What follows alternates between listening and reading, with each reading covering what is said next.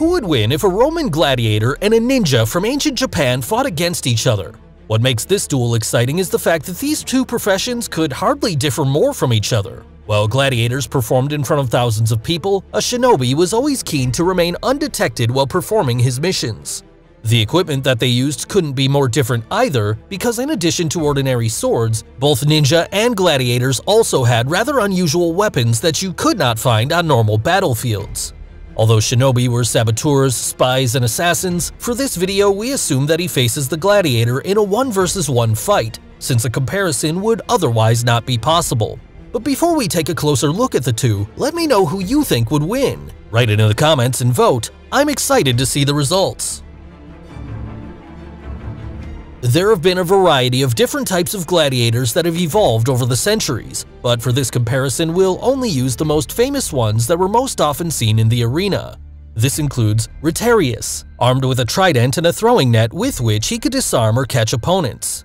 Thraex, who had a sika, a curved sword with a single-edged blade and also carried a shield.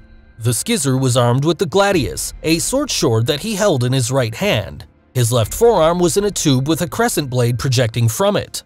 The Hoplomachus had a medium-length, light-thrust lance in the right hand and a short sword together with a small round shield in the left hand. Murmillo was equipped with a short sword and a large, domed shield just like the soldiers of the Roman army. The Secutor genus had the same armament but a different helmet to counter the Retiarius throwing net. The Provocator also had a rectangular shield and a short sword, but unlike the previous two, he also had a crescent-shaped breastplate. And then there was the Eques, who, unlike the other classes, wore a tunic and started the fight with a lance and a shield on horseback before continuing on foot with a sword and a shield. As you can see, there was already a large selection of different weapons among the main gladiator types. Most of them, however, had a short range, and ranged weapons were only used by lesser-known and rarely used genres such as the archer Sagittarius. The shinobi, however, had many more different weapons at their disposal, including some ranged weapons. But a bunch of these weapons were not always the most effective, but rather designed not to be recognizable as a weapon at all. This applies, for example, to the war fan Tessin or to the hiking staff Joe, both of which were very inconspicuous. The kama was a widely used tool with a short handle and a sickle that was used to cut rice or sugarcane, and therefore did not attract much attention either, but it would probably not be the best weapon in a fight. Since a ninja chose his equipment specifically for each mission, he would certainly not take such weapons into an inevitable fight. He wouldn't even appear for the fight, but we have to ignore that for this comparison. Shinobi had access to firearms such as the Tanegashima, but such weapons only came into existence in the late 16th century, which is why we use a shinobi before that time for our comparison. In the fight against a gladiator, shuriken would certainly be very practical, since they could be used effectively at a distance of up to 15 meters. In addition, you could poison the blades and easily carry up to 9 pieces with you in the inside pocket. A hankyu should also be quite effective in our scenario. That was a small bow which you could easily transport. The short sword ninjato would be very suitable for close combat, or the kusarigama, a rice sickle with a chain and weight attached to the end of it. A weapon that a gladiator would not expect would be a metsubushi. In the eggshells was a powder of ash, sand, iron filings, and nettle hair that could take the enemy's vision, in the worst case, even forever. So both opponents have interesting weapons. What about defense? The different types of gladiators also have completely different sets of armor. The Retiarius is the least protected gladiator because he only has arm protection on the left side and a metal shield on the shoulder. The Eques was already much better protected because, in addition to arm protection, he also wore a helmet and carried a small shield. A Hoplomachus also had a helmet, arm protection, and a small round shield, but also bandages and greaves to protect the lower half. Thraex had the same armor, but a larger, arched shield. The Skizzer can block enemy attacks with his armored forearm, but he also wears arm protection, a helmet, and chainmail or scale armor, but in return, he also had to do without a shield. By far the most protected gladiators are Murmillo, Secutor, and Provocator, and that's because of their large rectangular shield which could protect their entire body while the sword arm was armored as well.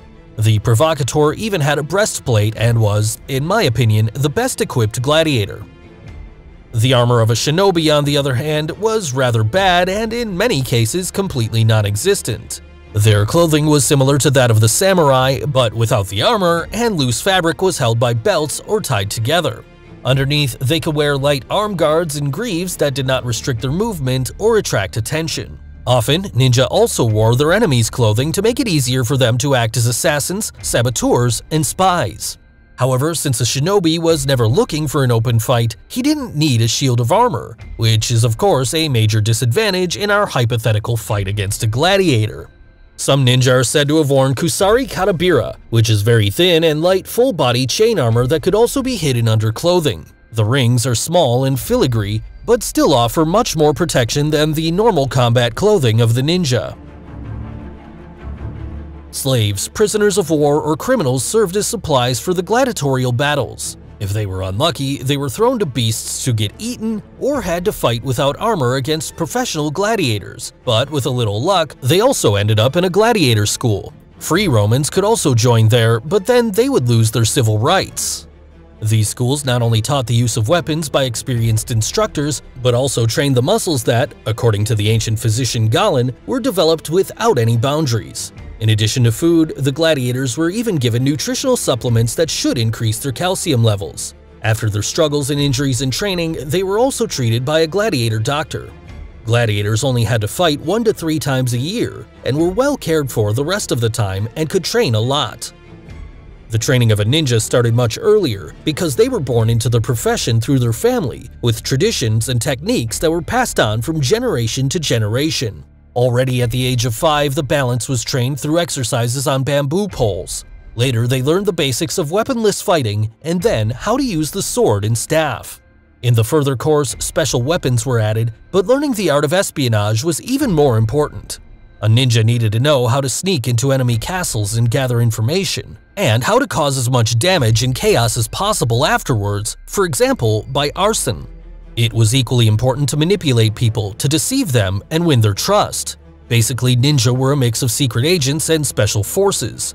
However, a human being cannot master an unlimited number of skills, and a spy, saboteur, and assassin will probably not be able to compete in close combat with soldiers who mainly train for combat.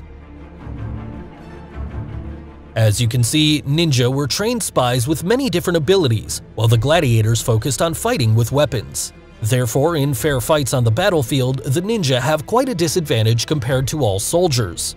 But the fight against gladiators remains exciting because these special warriors were not designed for maximum effectiveness, but should offer the spectators an exciting fight. Gladiators were sometimes famous stars that could not be easily replaced, and their maintenance was of course not cheap. Therefore, 80% of the fights were not fatal. The equipment of the gladiators was also distributed in such a way that certain classes could fight each other well, so that the crowd had fun in the arena and not to be as strong as possible. For this reason, the duel between these different fighters is still fair, despite the different tasks. Ninja with ranged weapons like shuriken and the hankyu would have very good chances against a poorly armored gladiator like Rotarius, who didn't even have a helmet and whose upper body and legs were easy targets for throwing stars and arrows. Disarming the agile ninja with the net would also be very difficult. Long-range combat would be much tougher against the skizzer, as he wore armor which protected his upper body. However, his legs are still vulnerable, and despite the cool look, his metal tube with the blade is just not a particularly good weapon in my opinion. Nevertheless, the skizzer would be my favorite in this fight because his armor can protect him well against most weapons of the shinobi, and beside the crescent blade, he also had a short sword. Fighting an equus would be pretty difficult. A mounted opponent is of course a great danger, and with his lance he can also hit a little further distance, for example if the ninja tries to avoid his onslaught. Knocking the rider off the horse is also not easy with the arms of a ninja. A kagiyari could be useful here, and used like a halberd to pull the gladiator off the horse. In this unprotected moment it would be possible to eliminate the equus. But you have to get him off the horse first, which will be extremely difficult for a ninja who of course doesn't do this on a regular basis. The Hoplomachus had bandages on the legs and a sword arm that would protect him from shuriken, but his torso was unprotected and his shield was extremely small. But I think his quick attacks with the lance and his mobility would probably be too much for an unarmored ninja. The most effective gladiators in fighting a shinobi would probably be those with large shields like a Murmillo, Secutor, Thrax, and Provocator. Their huge shields, together with greaves, helmet, and arm protection, make them completely invulnerable from the front for most weapons of a ninja. With a Kusarigama, you could get behind the shield and cause damage, but to do this, you have to get pretty close to your opponent. A ninja would have to fight such better armored opponents with extreme patience and caution, and should not come too close to them.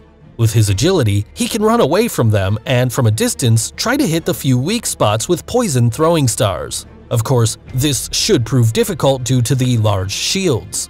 With Hishi or Tetsubishi, he could cut them off or slow them down, since gladiators only had sandals that didn't offer much protection. Blinding powder could also help a little to worsen the gladiator's view, which is already restricted by the helmet anyway, to get behind them and attack their unprotected areas. Victory for the ninja is not impossible, but it will be very difficult and requires good preparation and the right weapons and additional equipment.